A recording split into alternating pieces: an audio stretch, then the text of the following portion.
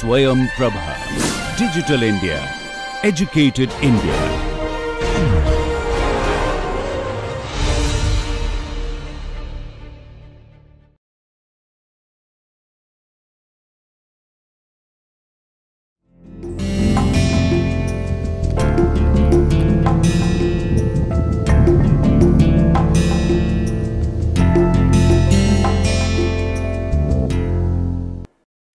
Welcome back to all my students.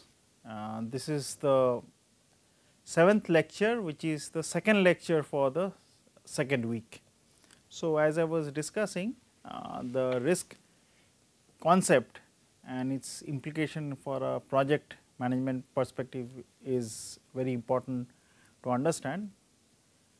And when you are trying to basically understand the concept of risk, to just briefly go through the last slide of the last class, it has basically what are the concept of risk, how risk consequence can be basically mapped or understood considering different type of probability distributions, and how the risk mitigation can be done, and how the documentation and the learning process can be utilized. So, if we come to this slide just after my last class, is basically means the risk impact matrix for project management concept. So, you will basically have the consequence and the likelihood of how the project is being implemented. Now, if you look at the matrix on the y axis, which is this part which I have here, is basically the likelihood, and on the top portion which is so called x axis with the consequences, and there are 9 differentials, not 6, sorry, which basically are the combinations of high and low to high and high, and to the bottom one being low and low and to low and high. So, I will request my students to pause here for a 1 minute. Now, let us go into the concept of probability. So, I am sure people would have learned probability, the concept of inference techniques, and which leads into the concept of hypothesis testing. So, in hypothesis testing what we have basically an hypothesis there, which is basically the suggested one H naught, and based on that we have an alternate hypothesis which we try to check against H naught, which is known as HA. Now, when you are doing the concept of H naught and HA, if you remember, people who have studied probability and statistics, there are 2 different errors. So, the errors are, if you remember, the chart looks like not exactly like the matrix here, but it looks like this, where we have an error. I am not going to mark the top row and the leftmost column. What I am interested to note is basically the values of alpha and beta, which are the risk of type 1 and type 2. So, generally we know as type 1 risk and type 2 risk on alpha and beta. So, if you look at an example, now this example which I am going to give may not be very much directly relevant to project management work as such, but it will give you a good idea that how the concept of probabilities and hypothesis testing can be utilized. Consider the example that the project as such is trying to give a loan to different set of people who have applied for a loan in a bank. So, it can be given as an example for a good financial decision making process, can be given as an example for a good concept of how probabilities can be used for a project. So, consider the bank manager has with him or her the set of papers which have been given by each and every person who is applying for a loan. So, those set of papers have been supplied by the bank manager to different individuals or the people who are applying for the loan, and they have filled it back and given it to the manager. Now, as per the norm of the bank, consider hypothetically it is United Bank of India or BOB, Bank of Baroda, or SBI, whatever you consider. It can be syndicated bank, the Punjab National Bank, and so on and so forth. Now, consider the overall score the bank manager have been told based on which the loan can be given is 60 out of 100. Now, let us draw a diagram in order to make a very good picture of what it means. So, if you see, there is, let me try to basically change the color, so it will give you a good picture. So, this is the first part which is green in color, this is the red part. Now, let me also highlight few other things. Consider this is the average of the first curve on the left, which is green.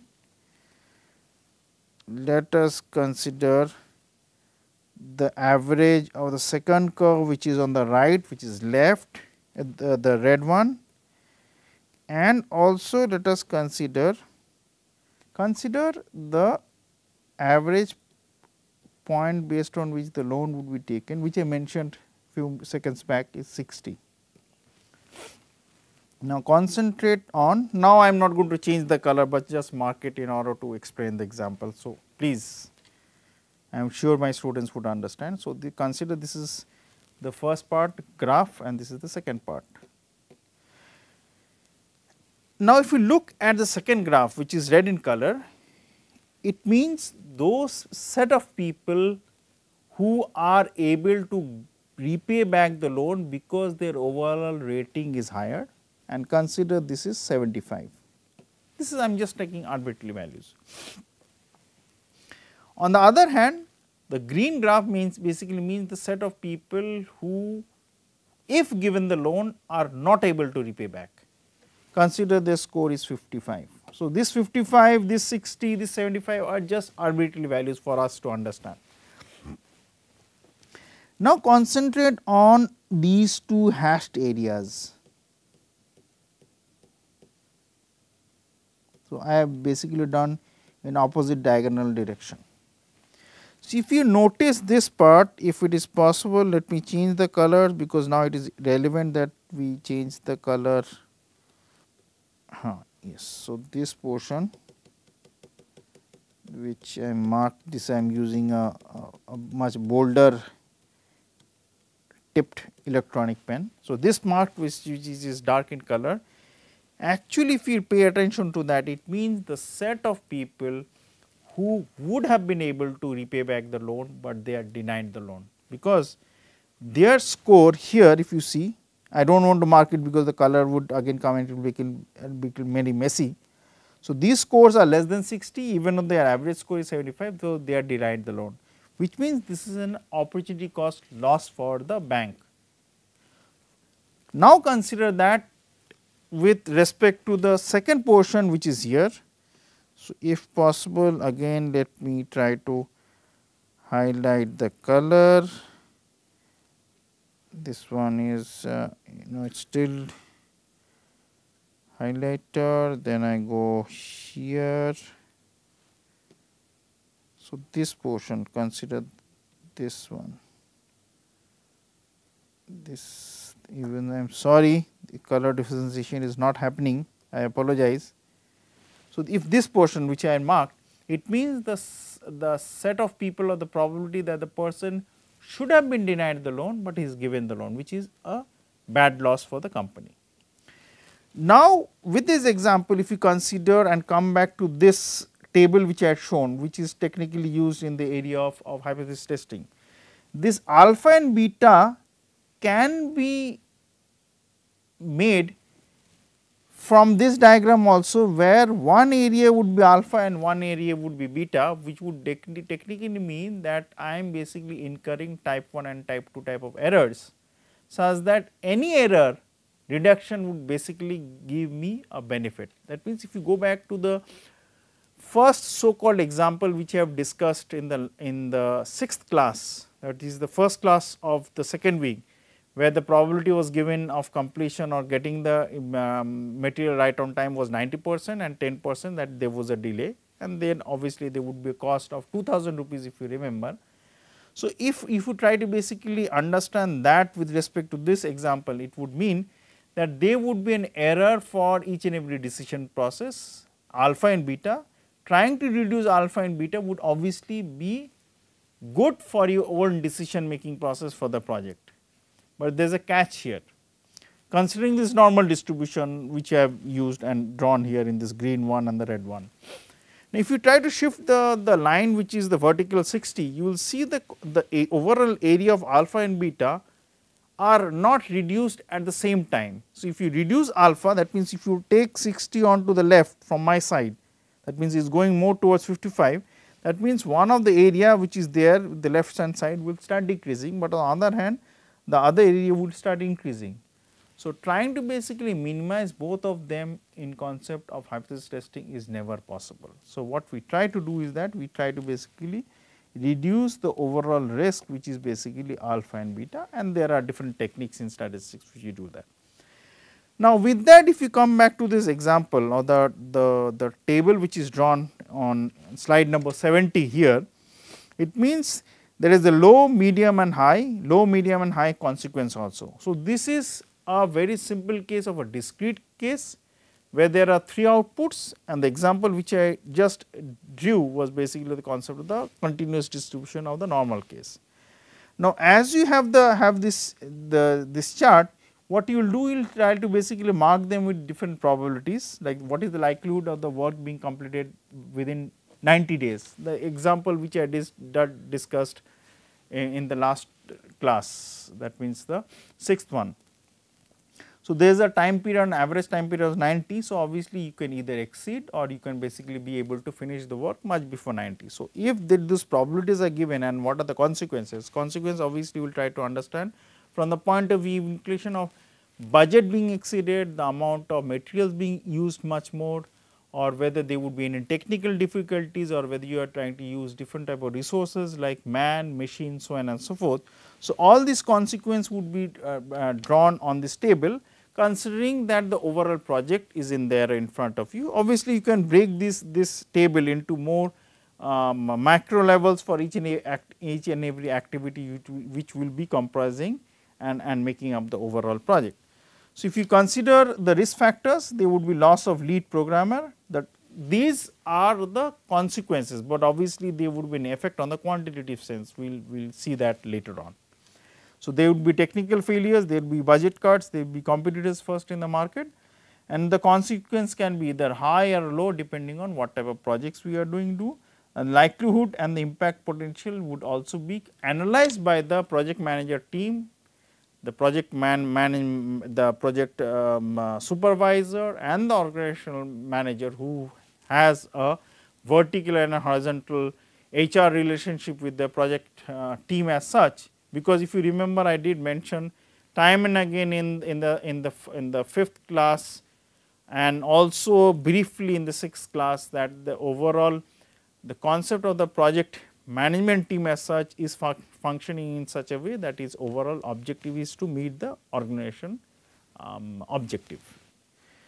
So, these impact potential, likelihood potential and the consequences which you see here in both the matrix as well as in the top table would be high and low depending on how you have been able to quantify the overall risk. So, if you want to basically be much more stringent, so obviously you will try to make more categories of high, very high, low, very low concept of risk, and the consequence would also be mapped correspondingly in order to understand the picture in a better light.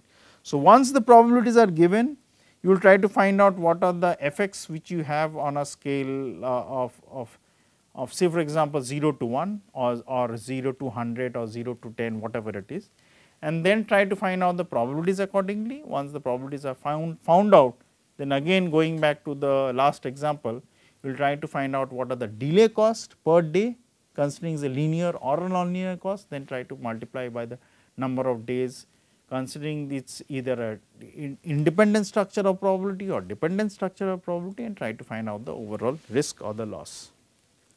Strategies when risk is there in the project. First task is accept risk is there, because risk is what is basically means there is some amount of variations, and if it is a non-deterministic process, obviously all decision making processes are non-deterministic, and in project management obviously you will have different type of stochastic or non-deterministic process or events. So, if there is risk, accept it, and if you accept it, you basically make your plans accordingly. So, if there is delay, you will basically consider that there is a delay and do it accordingly. Another way would be basically considering that risk is there, you cannot make it 0, try to minimize it. So, minimization can be trying to basically dovetail the work in such a way that two of them work can start consequently or subsequently, such that there is no misutilization of the resources, in the sense that the utilizations of the resources are done in such a way that one resource utilization in event 1 or work 1 or job 1 does not affect the utilization of resources for job 2 or event 2. Share the risk with other parties involved. So, if there is a risk for, say for example, from your side, so try to basically pass it on to the vendor. Obviously, there would be contracts for that, such that if there is a risk being borne by the vendor should also get some benefit. So, there you basically try to share the risk in such a way that overall job descriptions and job distribution, I am using the word job in a very layman sense, that the overall project work has been broken down in different components, such that the sub macro work is being done by different vendors or different departments, such that the overall risk is reduced. Transfer risk to other parties who may not be a part of the project. So, it can be, say for example, in finance we can go by trying to buy different type of derivatives, different type of forwards and futures, such that the overall risk of the project is reduced. Consider this example. You have oil exploration coming up and you know that within 3 months you would be in a able position to tap the oil and sell the oil in the crude as a crude in the market. But consider that oil as of now arbitrarily considered is $130 per barrel. But you think that once the 3-month period is up, where you have already invested a huge amount of money, suddenly there is a chance that the oil prices may crash. So, what you will try to do is that try to find out different type of derivatives which are there in the market, forwards in the market, call options which are there, put options which are there, try to basically formulate your strategy of selling the oil in the market using different type of derivatives, such that you do not make a loss. In the sense, if the oil prices suddenly falls, you are not forced to sell the oil at the low price. But obviously, there would be a flip side also, in case the prices increases, you would definitely be in a position to sell the price at the higher prices. So, obviously, if you want to get the benefit on both the account, you have to make some additional cost in trying to buy different type of financial instrument to mitigate this overall negative impact. So, the word negative impact I am trying to utilize in the sense that any downward movement of the price is bad for you, or any upward movement of the price which you cannot utilize is also bad for you. So, you would always try to basically get the benefit on both the accounts.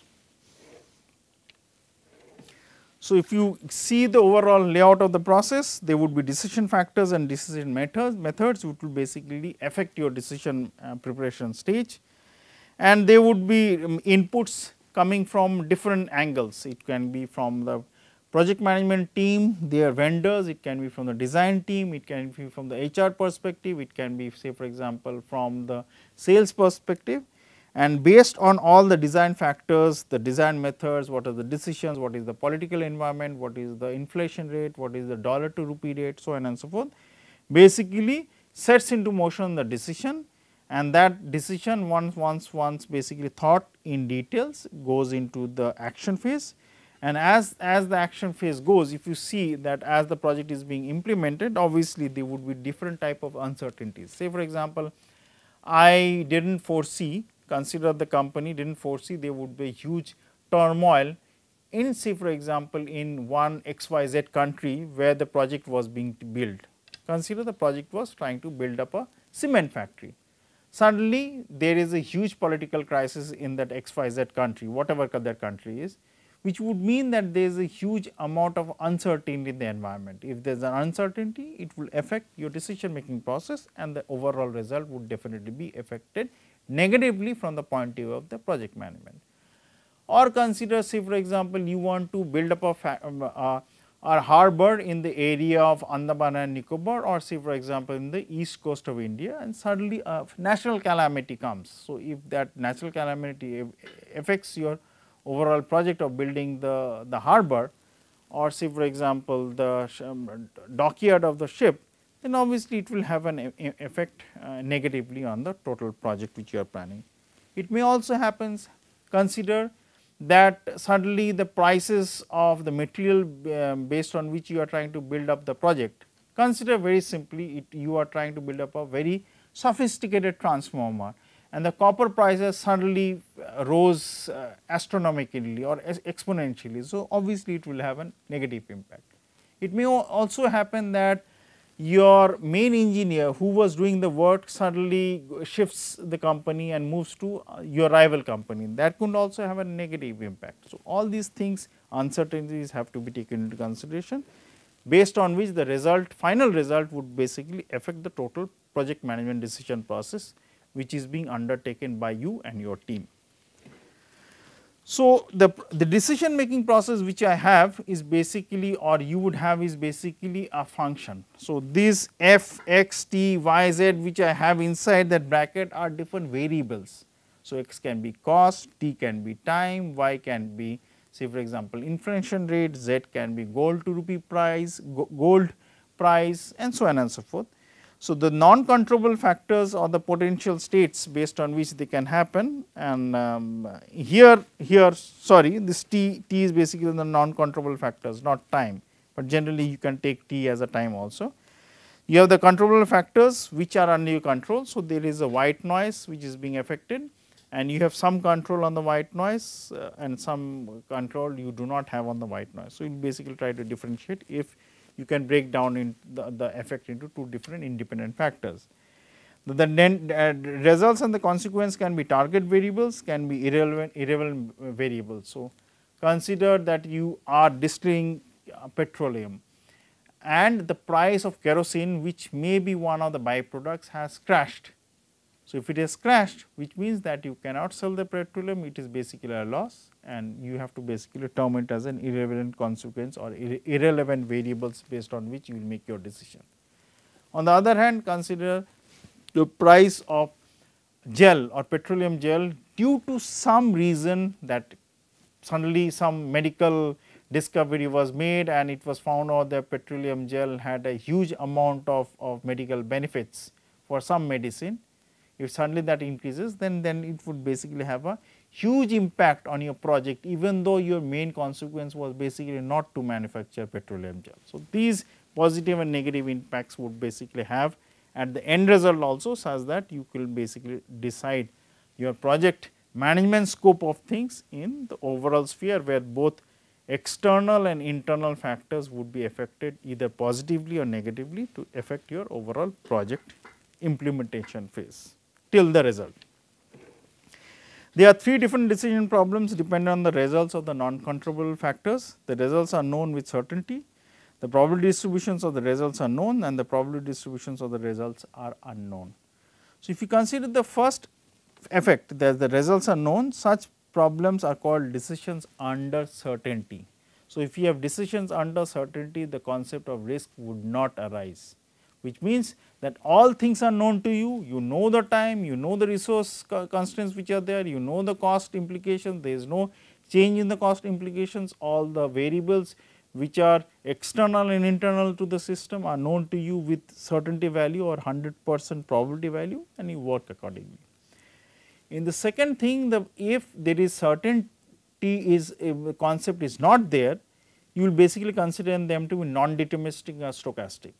Now, if it is non-deterministic and stochastic, then 2 points would come under point number 2, under the second bullet point. Number 1 is that the probability distributions are known and they are independent. So, if they are independent, if you remember the first example, it will be very simple calculation of the expected value if you want to find out the overall average value for each and every event. Add them up, find out the probabilities, find out the overall variance, and do your calculations accordingly. Now, this adding up of the probabilities, if they are independent, would be true for any type of distribution. But consider that if the distributions are dependent, if they are dependent and if they are normal, then trying to basically find out different type of normal distribution considering different combinations of normal distribution is simple, because normal distribution has very fantastic properties, which I do not want to mention because this is not part of the course. People who are interested can check up the properties of normal distribution. But if you consider the distributions are non-normal, then it will mean that if they are non-normal, then and if they are dependent, then obviously it would imply that the concept of correlation would come into the picture, the concept of covariance would come into the picture, the concept of joint multivariate distributions would come into the picture. And if you consider the concept of extreme value distribution, just I am mentioning that for the interest of the readers, that extreme value distribution considers that the overall risk are at the extremes. So, if you consider, just for the interest of the readers, I am just giving a very brief review. It has no mathematics as such in the discussions. So, if we know the normal distribution, let me continue using this pen, which is a little bit bold. So, consider this is the normal distribution, and in the extreme value distribution, your distributions would be like this, where the overall effect would be on the extremes. So, if you are trying to basically combine the extremes, then trying to find out the overall effect on combination of different type of extremes would mean that you cannot use covariance structure as such and try to utilize the concept of, say for example, copular theory in order to combine the different distributions. The probability distributions, if they are unknown, then trying to utilize different type of Bayesian concepts. Bayesian concept means basically you try to analyze the problems that considering prior distributions of the different parameters are known to you with some certainty value or means certain uncertainty value. And then you try to combine those prior information in trying to basically predict what would be the parameters. Parameters means the general variables based on which the distribution is been built. So, if you consider the normal distribution generally has mu and sigma. So, these are two other parameters for the normal distribution. So, the probability distributions, if they are generally not known, then you consider the concept of Bayesian concept, utilize the Bayesian concept to find out the distribution, and then combine the concept of Bayesian distribution along with dependent structure, independent structure, and then do your calculations accordingly to find out the overall probability. A commonly applied technique for solving project management is basically the expected value concept. We will come to that later on. We have been mentioning about mean value, it has something to do with the concept of mean value. The expected value concept assumes that we know the potential result of the probability with some associate probability. So, if the associate probability is known, we have the expected value, we also have the variance, because both expected value, which is the first moment, and variance, which is the second moment, would give us a lot of information and implication of how the project is going. Hence, by multiplying each potential result by its probability, if you remember the last example where the amount of rupees lost, that is 2000 rupees multiplied by the number of days multiplied by the probability, if you remember that calculation, it would exactly mean what the third point means. Hence, by multiplying each potential result by its probability and aggregating, we obtain the expected value of the total project, considering dependence and independent structure being there, not there. So, obviously, the calculations will change. This is the average value technique we will utilize, and through that we will obtain if you were able to execute the project a large number of times. So, this concept of large number would basically have an implication how we do the concept of simulation in trying to find out that what is the average time a project would be finished. I will come to that later on. The value is not necessarily the value of one specific results, is just a reference that for taking the best decision and trying to implement it time and again, like till an infinite level of simulation, you will try to basically get the average value as the best probable date by which the overall project would be finished. So, with that I will finish the 7th lecture, which is the second lecture for the second week, and start with the 3rd lecture for the second week in the next class. Thank you very much.